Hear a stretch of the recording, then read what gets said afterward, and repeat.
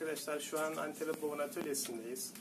Bir Türk olarak açıkça söylemem gerekirse elime hiç yay almamıştım bugüne kadar. Yay ve ok almamıştım. İlk defa burada Endonezya'da Antelope Bow'un sahibi arkadaşımın yönlendirmesiyle elime bir ok aldım ve atış yapma fırsatı buldum. Tabii genetik olarak ilk atışta hedefi bulduğumda söyleyebilirim, yani Türklerde öyle bir yetenek var. Bugün şimdi size bir giriş olarak Antelope Bow'un yeni ürettiği Antelope Drift dediğimiz Drift serisinden, yani Türk tipi yayı göstermeye çalışacağız az çok dilimiz döndüğü kadarıyla. Şimdi bu yay zaten şeklinden anlayacağınız gibi diğerlerinden farklı. Genelde Çin yaylarından üretiyor, daha kolay olması nedeniyle. Tabii Türk yayından da, yani bunun örneği başka yok kendisinin elinde. Bir daha da yapabilir miyim? Zor diye söyledi açıkçası.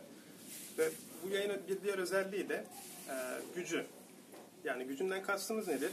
Şöyle 28 inçlik bir oku yerleştirip çektiğiniz zaman, yani full draw dediğimiz bizim tam olarak sonuna kadar çektiğiniz zaman bu şekilde 40 poundluk bir güç elde edeceksiniz. Oku bıraktıktan sonra tabii ki. Evet, size birazdan birkaç atış göstereceğiz sadece.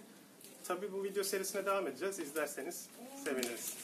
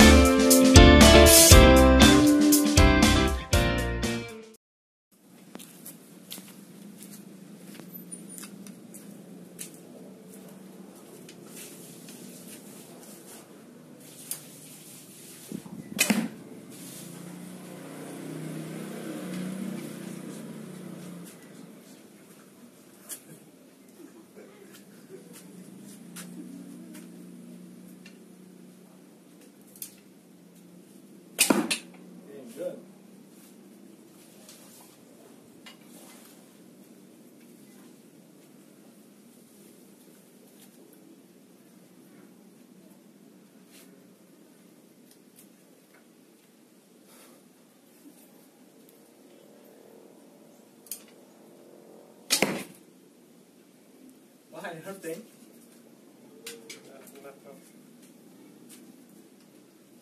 Trying energy too much.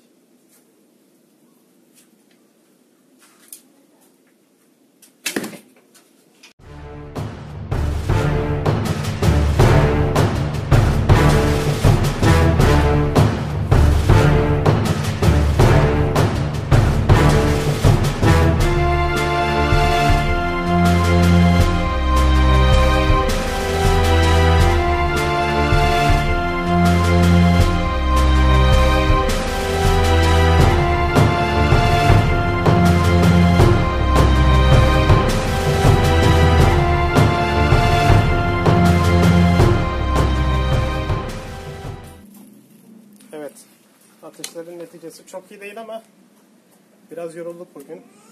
Videoyu gün sonunda çektik. Yine de iyi yani, yuvarlağı tutturmuşuz hepsinde.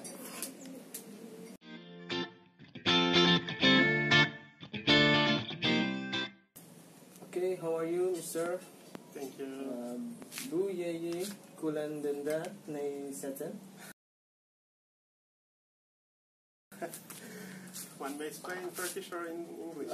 In Turkish, maybe. In English, maybe. In bahasa kini juga boleh kalau bisa. Evet, buranın güzelliği, şimdi ortamda 3 tane dil var. Hatta 3'ten fazla ama ben 3'ünde anlaşabiliyorum.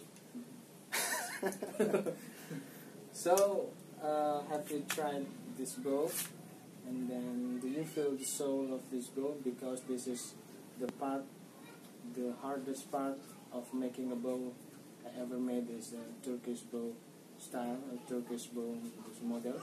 I don't feel hard. hard. Feel so hard when making of another shape, but I feel so hard when making a Turkish bow. I have to take the soul from the place itself. That's it. Yeah, actually, for me too, the first time I touched the bow here in Banten, Indonesia. Yeah, and when I used here, of course, this is a different feeling because it's from my own culture. Different. My own culture, but made by an Indonesian man, and it's really good too. As you said before, you just took the soul from the Took the soul from Istanbul. From Istanbul or wherever in Turkey, yeah, from Ottoman Empire. From Ottoman Empire. Yep. And this is really strong. Really strong. I can feel that. Not my own bow. Oh, my own bow is a Manchurian style, or am I right? Ming bow. Ming bow. Chinese bow. And that has a 30 pounds. 30 pounds strength, as I know. Throw 28 inches. But with this, when you draw 28 inches, 40 pounds you will get. Which one better? So this is more so. This is of course better.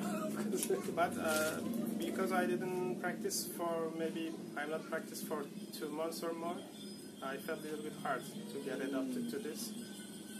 But when you are united with this bow, only 3 days I think. Yeah. Need to unite this bow. It's true. 2 days. Maybe. 3 days during sleeping together. So yeah, if you are united with this, okay, as you said, maybe I will feel better and more comfortable. Alhamdulillah, if you feel comfortable with this old Turkish bow, combined using the modern material like the fiberglass, hoping that we can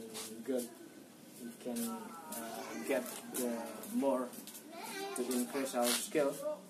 For me as a beginner, to be the next level of archery. Yeah, inshallah. I hope so. Enough? Okay, thank you very much. Thank you very much for coming di Panahan Wong Banten, ya, Nabik Kapokan, datang ke negeri Banten dan kapok apa itu. Come back later, inshallah. I will, of course, regularly I will visit you again and I will try the other bows. Siap. Okay, thank you. Thank you very much.